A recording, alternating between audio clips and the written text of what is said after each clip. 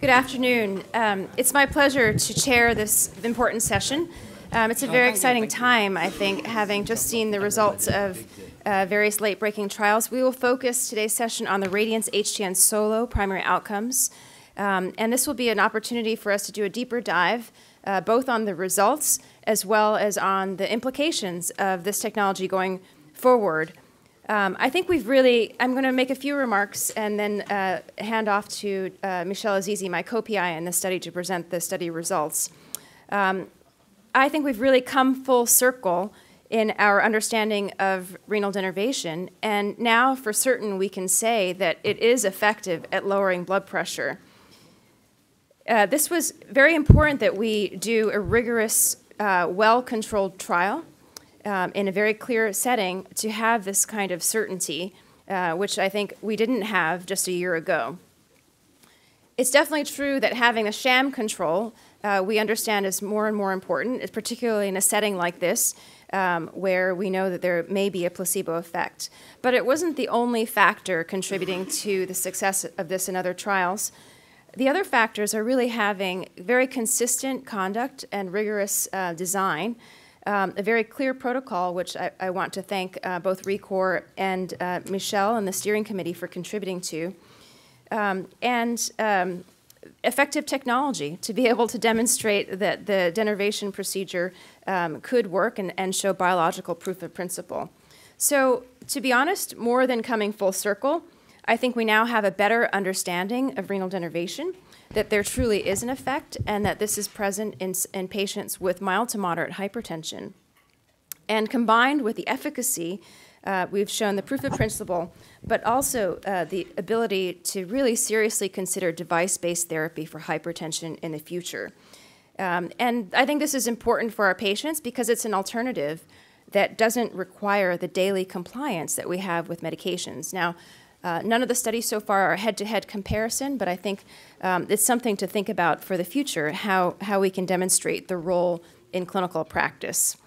So this is very exciting for us and for our patients who we saw in the enrollment of this trial really came to the study sites with a great enthusiasm for participating in the trial. This was a unique study, even in the recruitment of patients, where we had not just the traditional direct-to-patient communication, but in this case, we actually used a Facebook campaign that really allowed patients to come directly to the study centers and express their interest in coming off of medications for the study.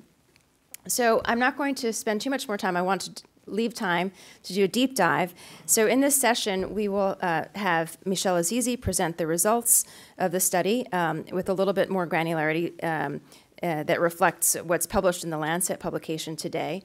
Felix will talk about the procedural technique. Roland will walk us through some of the implications for a future treatment of patients in clinical practice. And Ajay Kirtane, important new member of the principal investigator team, he's going to be joining as co-principal investigator with Michelle Azizi. So I think it's a great team, and I'm looking forward to this discussion today. Thank you.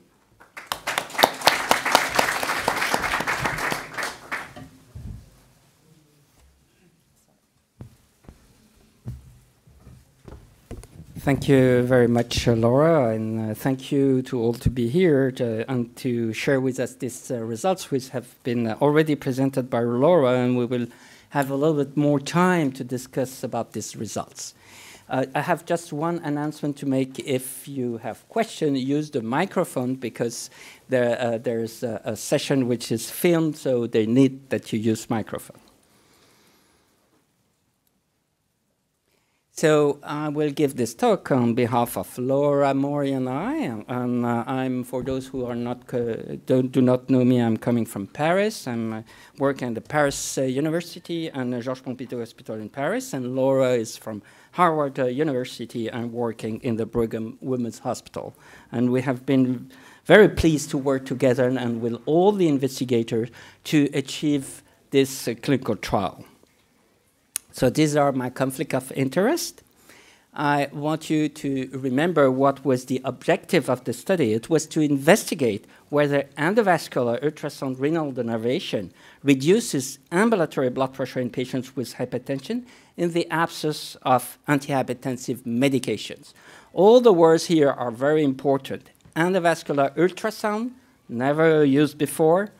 Ambulatory blood pressure as a primary endpoint, which was not done, and also patients without any antihypertensive medication, so to get rid of the problem, confounding problem of antihypertensive medications and variable adherence to treatment. So all these points are very important, and we will see whether this treating patient like this will have or will not have an antihypertensive effect.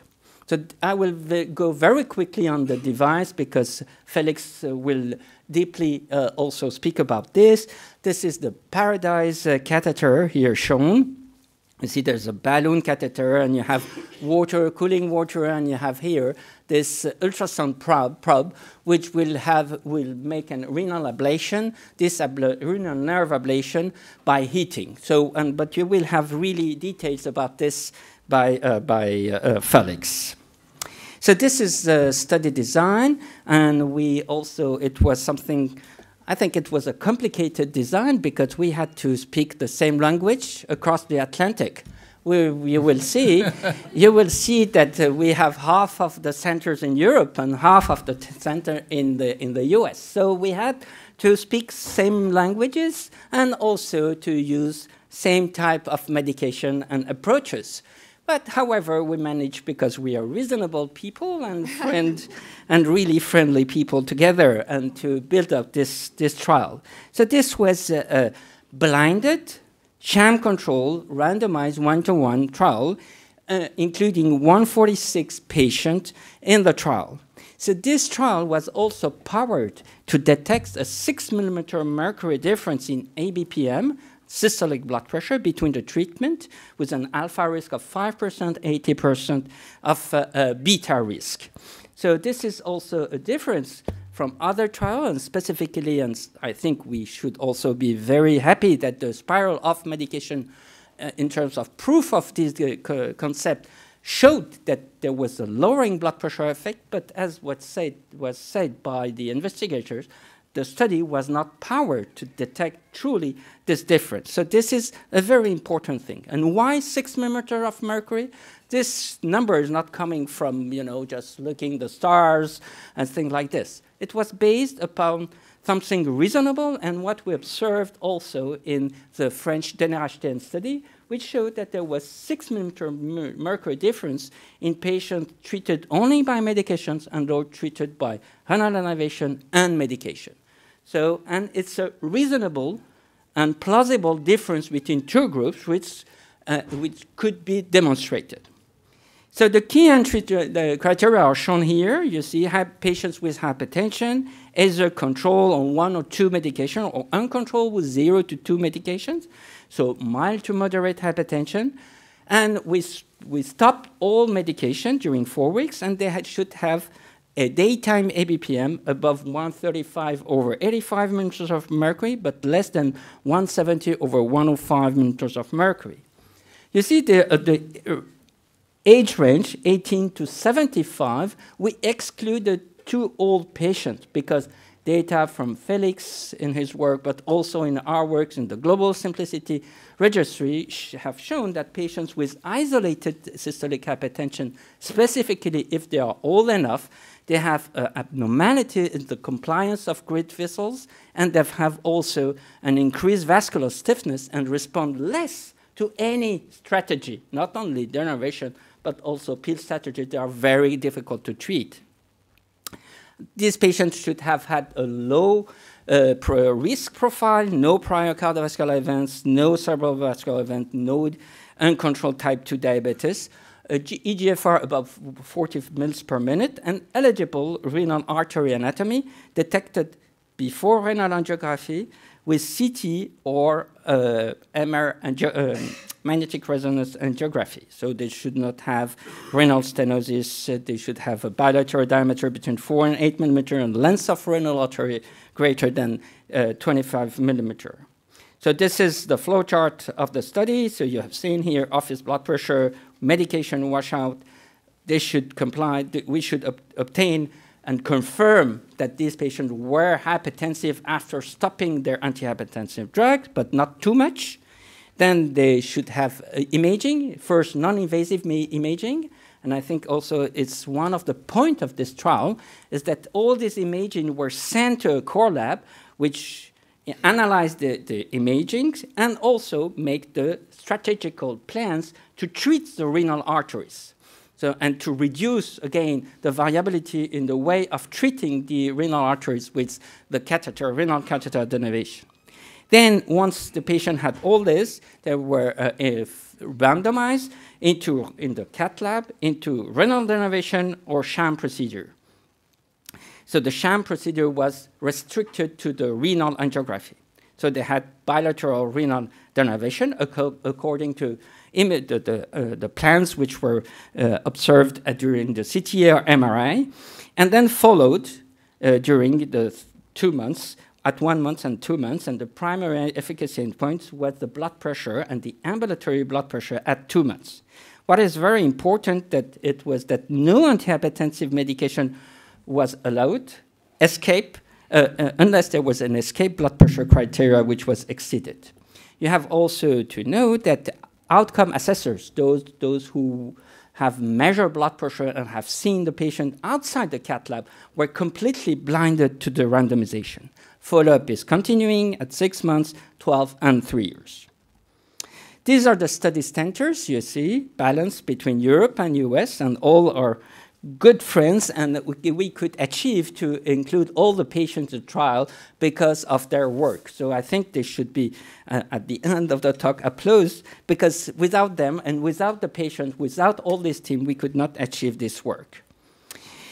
And you see, it's a tremendous work to randomize 146 patients. We had to enroll 800, more than 800 patients. And only 170 of them underwent renal angiography. 24 were still excluded at the time of angiography, and only 146, which was the number planned, were randomized. But what a job before arriving here. And the majority of the patients were excluded because of blood pressure criteria, sometimes because of renal artery anatomy. This was a nightmare, because when you had all the other criteria to find that, finally it's not feasible, it was a terrible thing. Then we randomized perfectly the patient, so we had the perfect randomization, which was balanced between centers, etc. And 74 were randomized to the renal denervation group, and 72 to the sham procedure in the intention to treat population. You see that we have only one missing ABPM and in the two groups, so the follow-up was very good.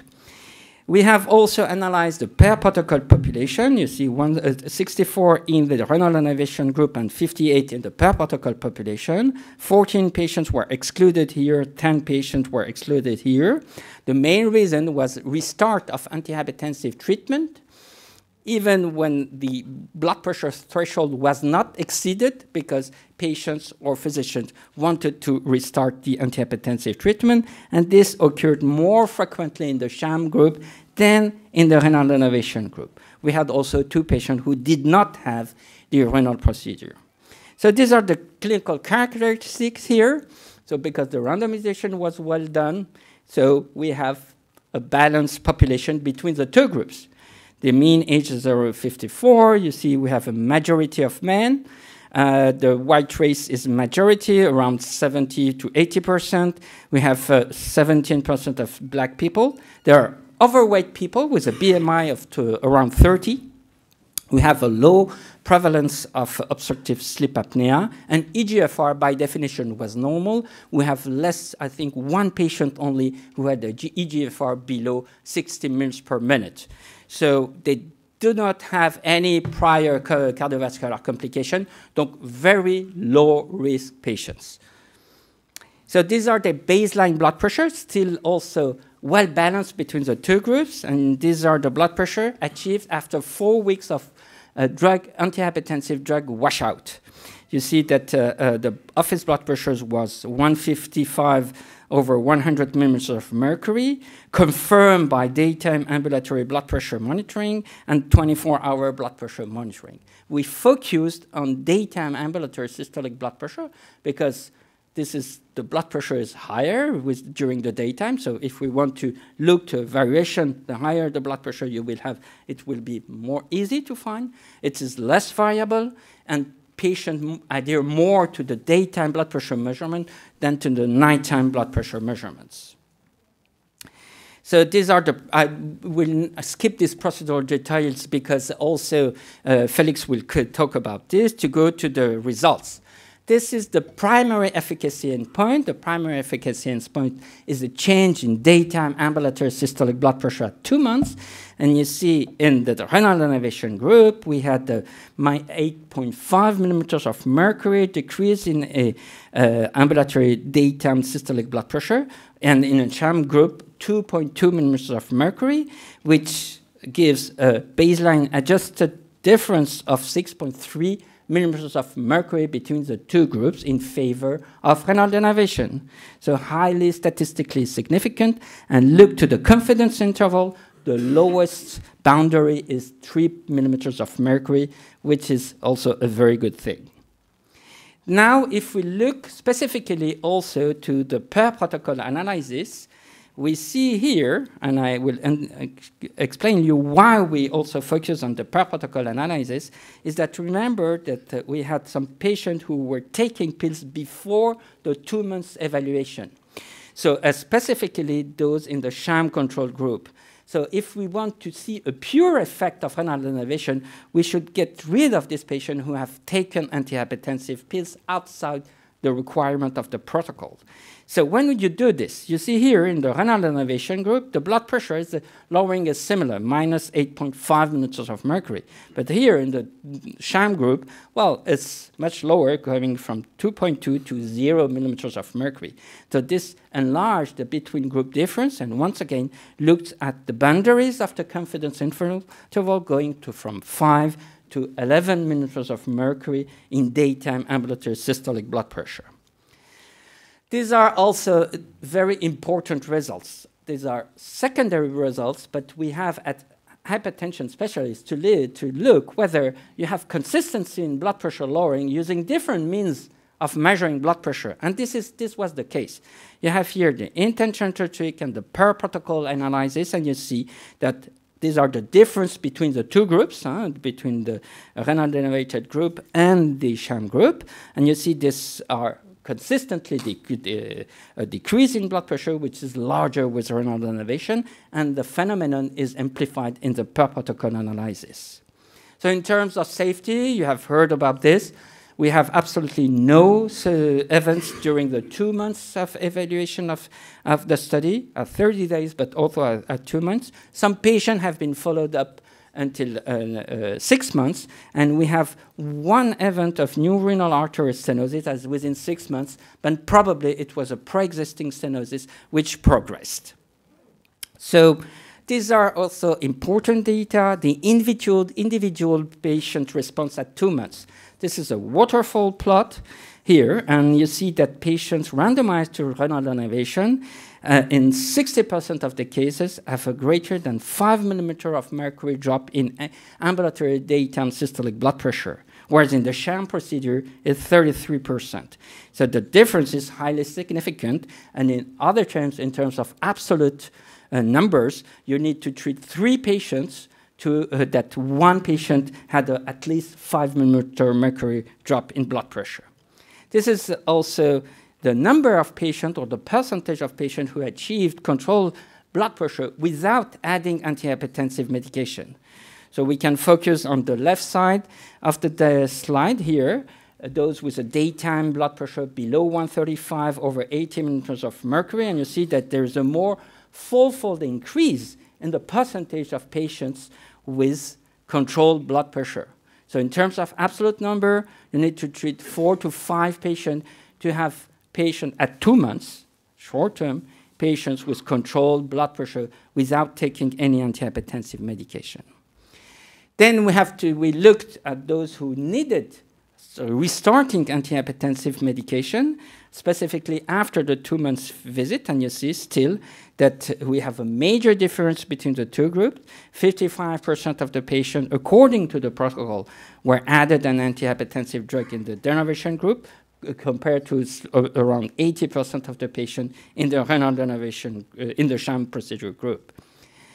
These are data which have not yet been shown. Is the pre-specified subgroup analysis, and you see that it's very consistent efficacy of renal denervation across different subgroups, taking into account ethnicity, age, so those less than 55, those having more than 55, males and females, US, Europe, baseline ABPM, office systolic blood pressure, with something very special here in terms of abdominal obesity, but we are not sure that this has a true significance. Indeed, the blood pressure lowering effect of renal denervation was observed in both lean and obese patients, and what we observe is that the sham group in lean patients had also a major decrease in blood pressure. So this is why in those without abdominal obesity, there was no difference between the two groups due to a greater drop in blood pressure in the sham group that we cannot explain.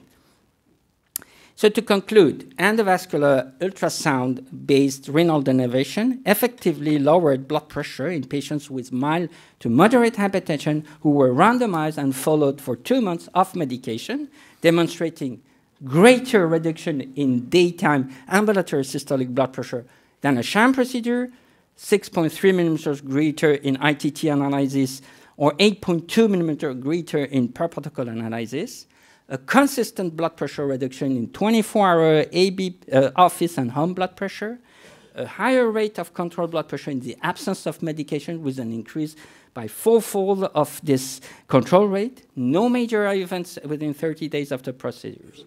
The following up is going on through 3 years, and for longer-term efficacy and also safety.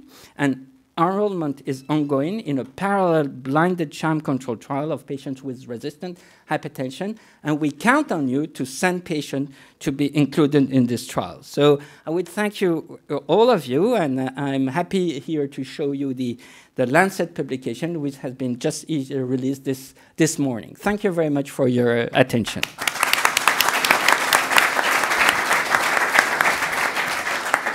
Thank you, Michel. Great presentation of the primary results and also a deeper dive. I think we just have time, maybe if there's any, maybe just take one question from the audience. Make sure you use the microphone. Maybe make a global panel discussion at the end. I think we're running a little bit over, so we want to move on to the next talk. So if there are no questions, we'll move on and we'll hold questions for when we have the whole panel ready. Felix. So the next speaker will be Dr. Felix Mahfoud, who will speak to the renal denervation procedure specific to the ReCore Paradise technology. Thank you very much, Laura. Colleagues and friends, it's my pleasure to talk about the renal denervation, ultrasound-based renal denervation system, indeed the ReCore Paradise technology that has been utilized in the study, which Michel presented momentarily to you. I promise to be brief so that we have some time for discussion about the procedure also. I'll skip that slide. It's more about the background, why it is important to target renal sympathetic nerves, and that we're not only focusing on the afferent but also the efferent sympathetic nervous system. And that probably, and this is an outlook into the future, whenever you affect the afferent sympathetic nerves, you're capable of reducing central sympathetic nervous outflow and thereby central sympathetic nervous system activity. And this is, of course, a nice treatment option and opportunity for other disease states that are characterized by an increased sympathetic nervous system activity, such as heart failure, arrhythmias, or chronic kidney disease. We started by chance probably with hypertension. That is where we are. This is the foundation, actually, these early surgical trials. And the largest was published in 1953 in JAMA, actually, where surgeons performed a surgical sympathectomy where they cut all sympathetic nerves. And what they found actually was a profound reduction in blood pressure in the vast majority of patients. But interestingly, there were some patients who did not respond to that surgical approach, but they had an improvement in morbidity and mortality, although blood pressure was not reduced. So indeed indicating that there might be some other effects non-related to blood pressure lowering of modulating sympathetic nervous system activity. The challenge is, of course, to achieve an effective renal denervation by an endovascular approach. We have learned a lot from the early days where we started with the monopolar RF technology, getting now into ultrasound, in the space of ultrasound. That is the technology we're discussing now. But we've learned about the anatomy, the distribution, the density of the nerves, and you can nicely see that indeed from proximal to distance, not only the density and location changes, but also the distribution pattern changes. In more distal segments of the renal arteries, the nerves are getting closer to the parenchyma. Or in other words, if you start treating the proximal main renal artery, you have to get deeper into the tissue to affect a significant amount of renal sympathetic nerves.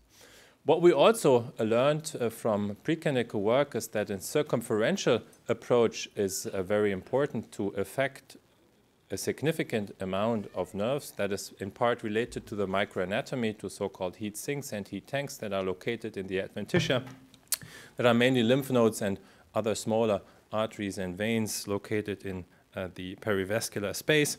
So a circumferential approach is definitely something we're shooting for, and this is the system that is accompanying this. It's an ultrasound-based technology. You have seen it before. It's ultrasound heating, so circumferential ablation. In the main renal artery, we have a cool blood flow that is circulating through the balloon, actually cooling the endothelium, protecting the endothelium while the energy is emitted to the adventitia. We have an ablation depth of 1 to 6 millimeters, a length of 5 millimeters, and we emit normally 2 to 3 ablations, 7 seconds each. That is the system. It's a 6 French compatible over-the-wire balloon catheter with an automatic control of ablation energy and cooling. It is in principle modifiable, so it could be that one of the future systems allows to modify energy output according to vessel diameter. That's definitely something of interest, I think, and that is capable of treating renal arteries that ranges from 3.5 to 8 millimeters in diameter. I mentioned that before. We have a circumferential ablation that is created indeed with less procedural variability. It is probably the system or one of the systems that is least operator dependent. You can achieve a great nerve coverage, and again, the overall emission time is pretty short. You'll see that in a second when I show you the procedure characteristics of the RADIANCE trial. This is a nice video I'm always showing when I'm talking about ultrasound, because it nicely shows the circumferentiality of the technology. This donut here on the left-hand side is the first ultrasound sonication which has been completed. You can see here in the thermal gel, actually, which turns opaque when it's heated up. You can nicely see that the donut is indeed created circumferentially, but what is probably more important, and you'll see that in a second, is that you can really spare the endothelium. So you can nicely see that we're indeed not heating the endothelium, but we're heating the adventitia, and that is where the nerves are located. This is an angiogram. One of the patients treated. You can see the over-wire approach. You can also see the balloon. That's a low-pressure balloon, of course, inflated. You check that you have complete balloon coverage of the renal artery. You emit 7 seconds of energy. You do that twice along the renal artery, and then you are finished. A pretty straightforward procedure. These are examples of preclinical histology images, a porcine model 7 days post-treatment. You can nicely see the circumferential coverage of the ablation. You can also see here some ablated nerves, and again, the target ablation region of 1 to 6 millimeters is hit by this technology. We've completed preclinical work. That is a paper published in Eurointervention a couple of years ago, the foundation actually of the technology. Some interesting features here.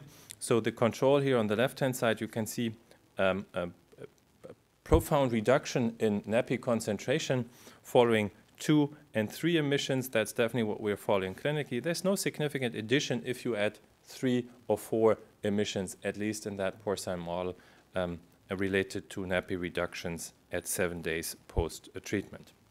What are we getting? That is probably one of the most important questions with ultrasound emitted into the renal artery space.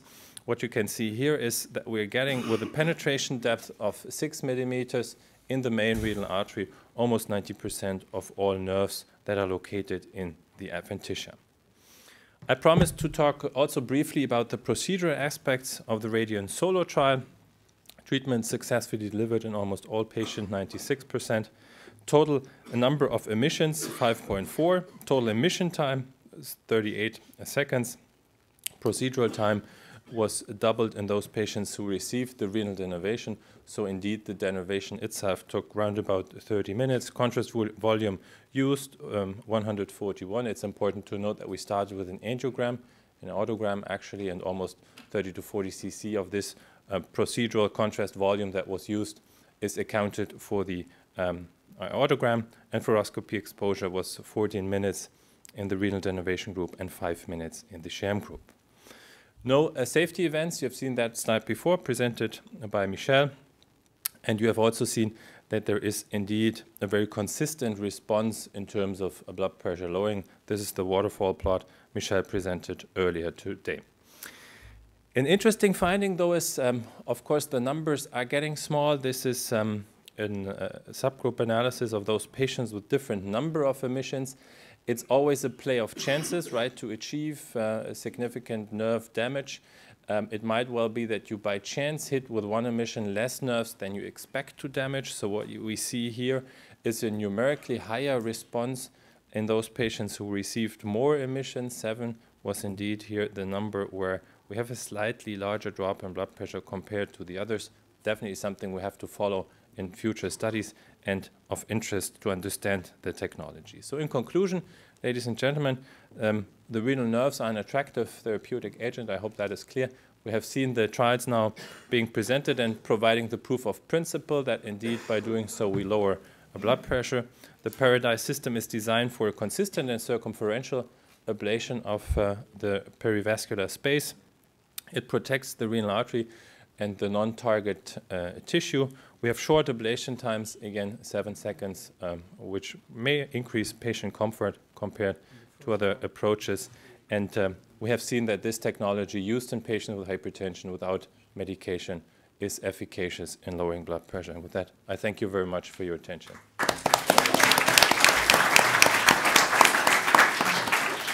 Felix, that was a fantastic overview. We have time for a couple questions, either on Michel's portion or Felix's portion.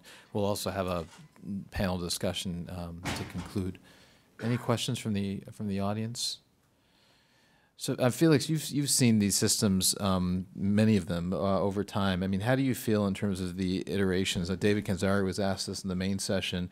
Is this something at this point you feel is easily translatable to many interventionalists around the world?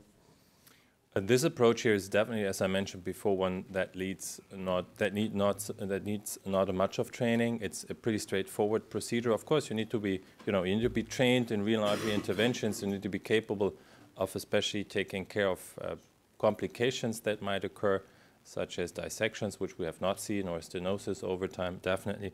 But it's running over the wire, and you do not need to ensure that you have enough vessel wall contact as needed with any RF technology. So I think this, from a training perspective, is the device where least training is needed compared to other systems. One comment that I would make, when we look at the number of admissions, that was based on the length of the renal arteries, exactly. How many admissions were delivered. And I actually would look at that and say, no matter the number of admissions or the length of the renal artery, all of those treatment groups had a positive response, a reduction in blood pressure. So in some ways, it's really a consistent finding across a number of different admissions, which just goes to the point that there was a straightforward procedure for all the patients who were treated.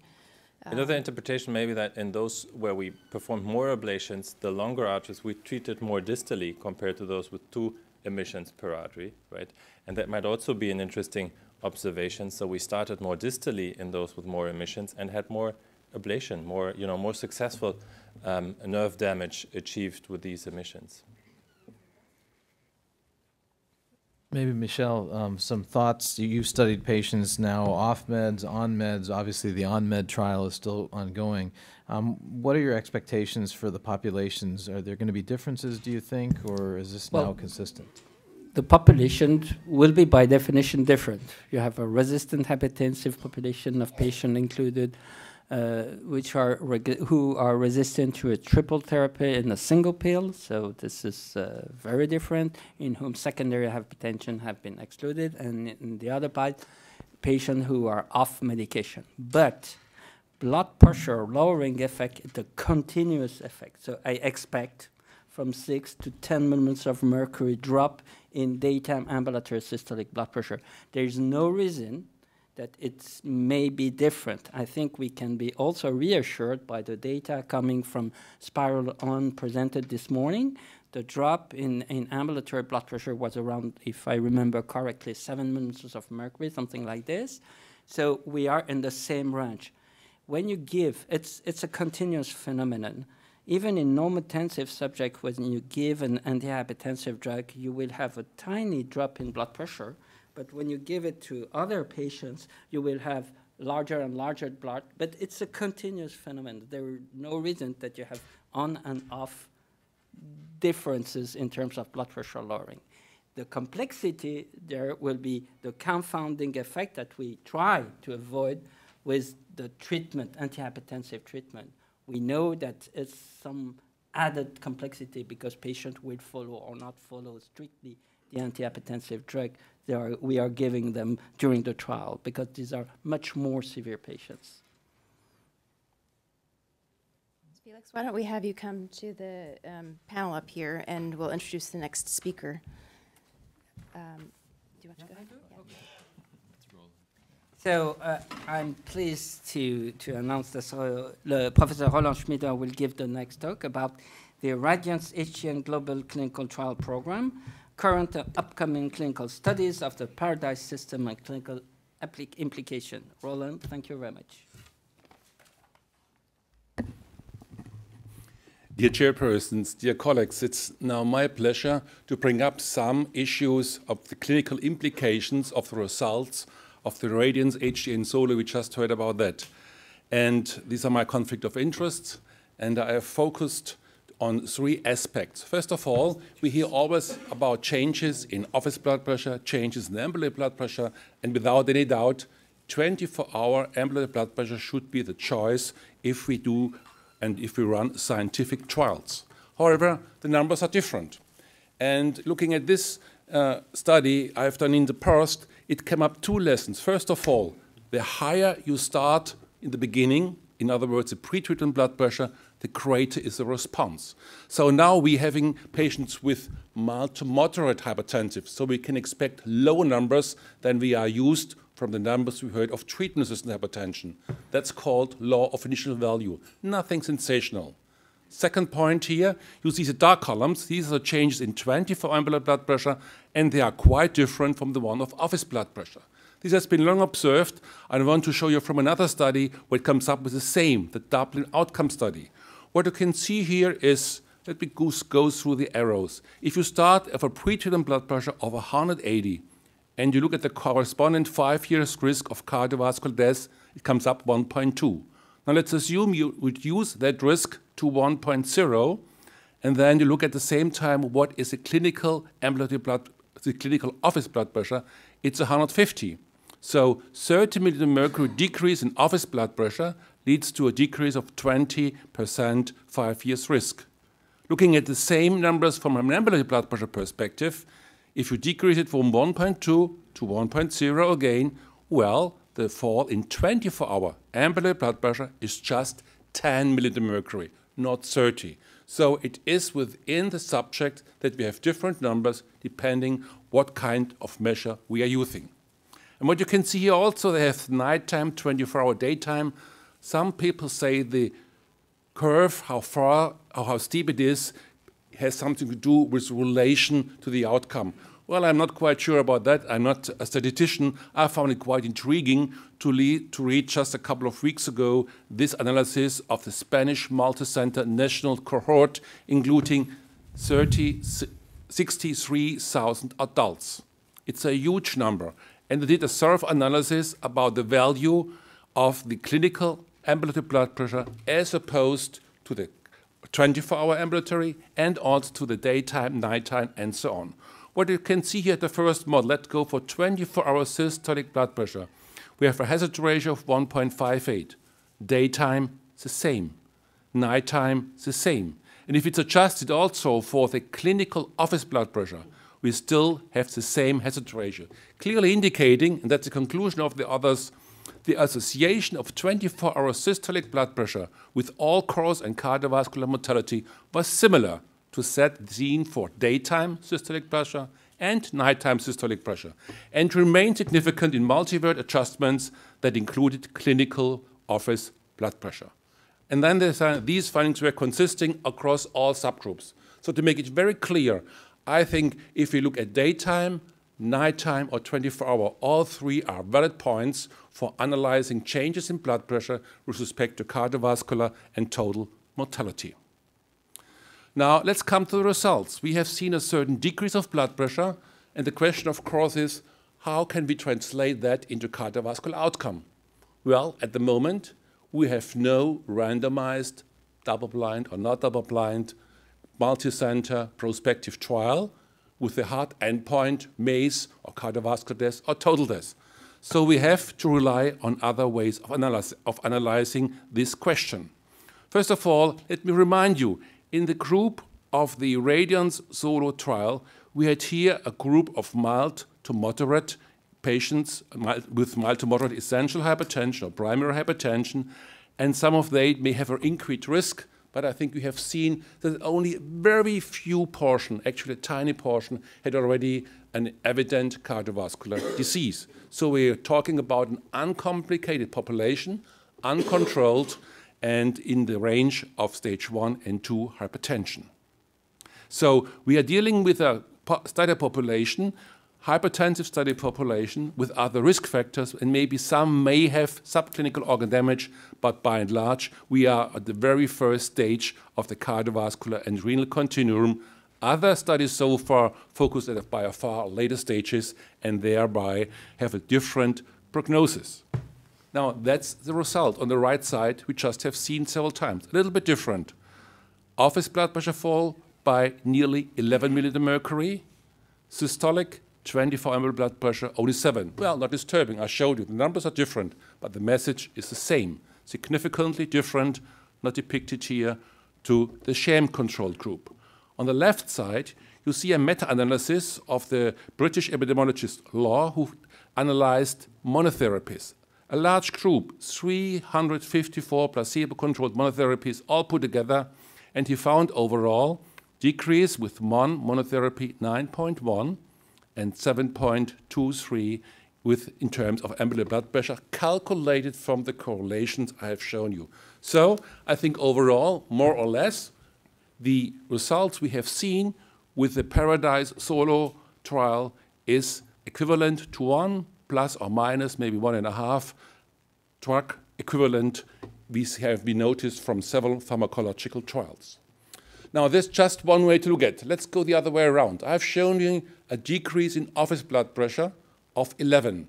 Now, this consists of maybe several effects. Of course, a true effect by disrupting the renal nerve traffic, but it's also the 11 mmHg consistent. We have maybe some sham effect. There was a small sham effect always in the office blood pressure readings. But for the patient, that doesn't matter. He noticing my blood pressure on average would go down approximately 11 mmHg. And when we go to the largest meta-analysis and meta-regression analysis I know so far, covering more than 500,000 people, more than 100 studies, you see here the numbers, this has been published 2 years ago in The Lancet. And if you look at the reduction in systolic blood pressure, this regression line trends in particular to a decrease of strokes, typical hypertension complication, by 27%, a decrease of heart failure in these days, also a typical hypertension-associated complication by 28%. So that we can expect a decrease between 25 and 30% of typical hypertension-related complications. Finally, I think renal denervation is one specific we have to address in our thoughts when we talk to our patients about the various options he has to treat his blood pressure. First of all, it doesn't go forward. What I want to show you with the next slide, once maybe I succeed to go further. No. Yeah. One thing is very clear. Once the procedure is done, it's done. So simple is it. It's not at all dependent on any kind of adherence, whether the patient is taking every day, lifelong, his antihypertensive medication. And this is really a very crucial point. We just got aware, actually, about 5-10 years ago, and with the help and assistance of the Renal Denervation study, that non-adherence is a major problem. It's a very complex problem. It's not that it's one course. It is where communication is very important. And socioeconomic background in various countries is different. Sociocultural background is also one thing and we need to stress. And of course, the motivation of the patient and his interaction with his family members may also influence adherence. A very complex pattern. From a physician perspective, we know the more we describe, the worse is the adherence to the prescribed medication. But even if we just describe one drug, monotherapy in a patient with mild hypertension, you can see, if you wait long enough, that this is related to hypertension-related events. This patient group here, in the long run, after 8-9 years, had also a worse prognosis in terms of outcome in comparison to those who had a high persistence of drug. And these are only patients with monotherapy. And, well, we have seen that also this morning. Adherence is a complex pattern. It's dynamic. You may be adherent at one time, and the next time you are no longer adherent. It is dynamic and therefore unpredictable. And I think with renal denervation, we have another option where adherence does not play a crucial role. And go further along, and that's my last slide, to the patient perspective. I was most astonished to read this, that as many as 30% of patients would prefer dying earlier to take more than to take more drugs. And actually, 8.2% would deal, if you want to say it in that simple terms, 2 years of their lives. I think this is astonishing. I think it's just a survey. Well, I think we have heard that from some of our patients that they would not like to have more drugs instead of just, they would give maybe deal in some time of their life. I think this has, of course, to be repeated, but I think it's an important matter that the patients really think, the patients are thinking different than we doctors usually assume. And finally, I think with these studies, we will have starting a big debate. These were patients of therapy, uncontrolled. And I think we have noticed also in the RADIANCE SOLO trial a big interest in this new technology, treating patients and maybe offering them the chance to reduce the drug burden, in a minority also to get rid of any drug. And when you look at the recruitment phase, there have been social media and 500,000 patients targeted within a range of 50 kilometers of the clinical experience centers. And if you calculate, and if you make an extrapolation of that, it will come up to millions of patients who are interested in that field, and in particular in patients with mild to moderate hypertension. So that's a new really challenge for us as physicians to make then the right choice, to make the right choice for the patient. And I think this requires a shared decision-making processes, and I think we are just the beginning of that. So, dear colleagues, let me conclude.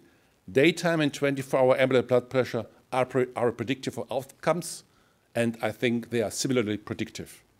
If maintained for the long term, the drops in blood pressure demonstrated in the SOLO trial would be expected to lead to a meaningful reduction in cardiovascular risk, between 25 and 30% risk reduction of the typically hypertension-related complications, stroke and heart failure.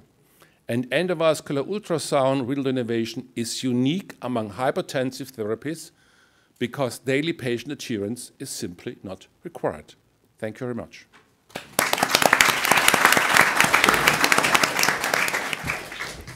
Thank you, Roland. And your presentation is open for discussion. 1 or 2 questions from the audience, please. So yes, please. Attila Juhas, United Kingdom. I was impressed by the so-called waterfall slides and wanted to challenge the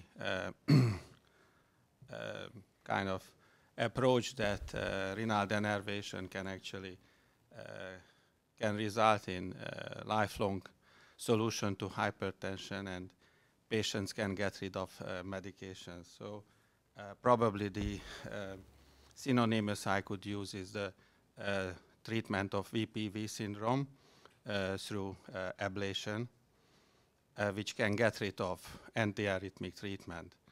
In the individual patients, both in the sham and the treated groups, there were many who did respond, even in the sham group, with even 20 or more millimeter mercury reduction.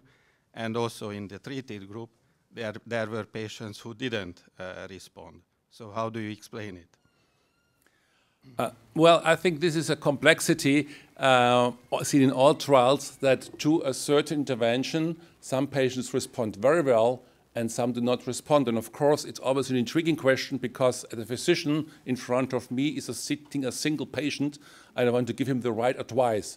At the moment, I just can say to him, well, only a minority, if you're in the very early stage of the disease, you have a chance that you don't need a drug for a certain time period. Because in the Western Hemisphere, we know over decades, we have always an increase of blood pressure. So we're making just one step lower. About a certain age, we will have again the question of how to treat him then. So what we really, the message is, the drug burden can be decreased. This is very clear. And we do not know at the moment, at least I do not know, and maybe others I think are still struggling with the question, which are predictors to identify the patients who respond most. It's still an unsolved issue. And I think also with all fairness, even if we have, let's say here, 100 to 150 patients included, and if we combine with all, the numbers is too small to make a real good predictive model. Yeah. So probably you would need a better biomarker for identifying the patients, like the delta. Yeah, every suggestion is more than welcomed, actually, really. Like the delta wave on ECG for VPV patients. Just to add something, in the sham group, you notice effectively that there's a drop in blood pressure also with the sham procedure. Remember that the greater number of patients in the sham group were prescribed with antihypertensive drugs. Okay, if you look to the Lancet paper, you will see also those who were removed from this analysis. Still, there are patients who have a drop in blood pressure when you do a sham procedure. Every procedure that you can make have a sham effect.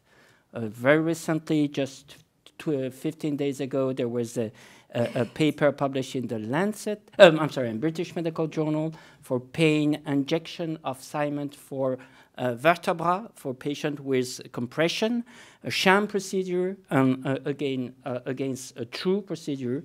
The number of patients with drop of pain, stopping opioids, everything was similar with the sham that was on the true procedure. We cannot really, I think we have learned here, which is very important, is a major effect of the placebo. But placebo effect, or whatever, sham effect, is not nothing. Our work, when we see a patient, we have an action as a doctor, we prescribe a pill, and the effect we will observe, if some effect appears, is the addition of the placebo effect plus the intervention we have made. Always, always, and always. We have this interaction, human interaction with the patient, and this human interaction, we cannot get rid of it, and this is our job, is to be in interaction with the patients. But you're true, this is right. This is an important matter. Okay, thank you very much, Roland. So we move to the last presentation given by Dr. A.J. Curtin, which is the future of the RADIANCE program, and it's a huge program. A.J., please. Well, thanks so much for having me at the meeting, and also to Chair Pearsons for allowing me to speak at this event. I just wanted to take a step back and to show you some of the slides and the trials that have been done in the RECORE program to date. We were talking to some of the team outside, and this has been a progress thing going on for 10 plus, 12 plus years of design, iteration, first in human studies, titration of dose, and beyond. And to achieve the accomplishments today is really a testament to all the investigators as well as the RECORE team for persevering through with this program. Essentially, the program consists of first-in-man and early-stage studies, but has evolved beyond that point to include 3 sham-controlled trials that are actively either enrolled, as you heard today, or ongoing, including the TRIO study as well as the REQUIRE trial, which is an approval study for Japan. In total, this encompasses 350-plus patients who've been treated with this technology, allowing some solid semblance of assessment of safety as well as efficacy within the program as a whole. And this has been going on for quite some time. As far as where the program is going from here on out, because I know we're running short on time, what we've seen this morning are the results of SOLO, but TRIO and REQUIRE are still ongoing, and these ultimately set up for a pivotal trial for U.S. FDA approval, which is currently under review at the FDA. The anticipated start time of this trial will be ambitiously later this year, with the plan to enroll hopefully rapidly over the ensuing year or two.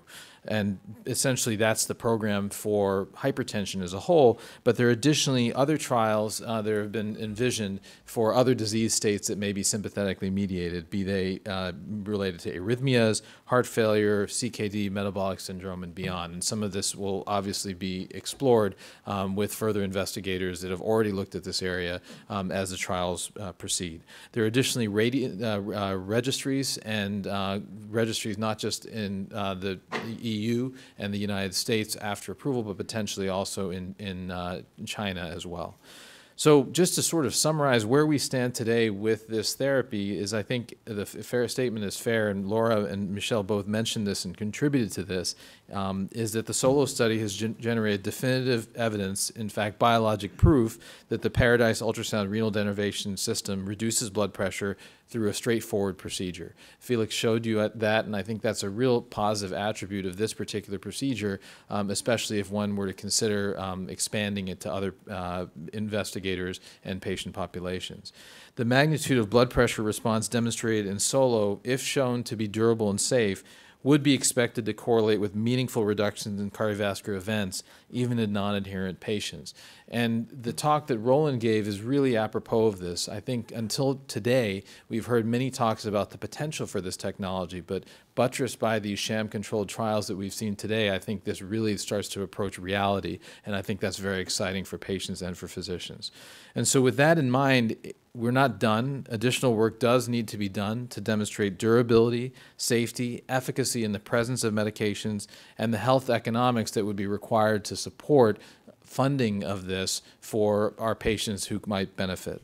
TRIO, REQUIRE, and the longer-term results of SOLO are going to help identify these efficacy and safety issues, and will hopefully capture data on durability because follow-up is ongoing in that regard. I do want to emphasize that we do anticipate on launching a pivotal trial for U.S. FDA approval later this year, and pilot trials in other states are also being investigated and will be forthcoming as well. So with, I think, that, we have maybe a brief couple minutes for time for discussion, and we can then conclude the session.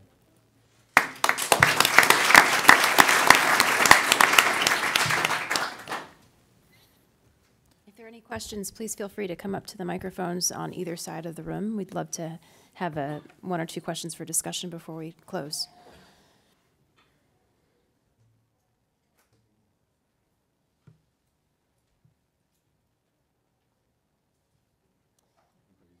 Yeah, everybody's happy. Yeah.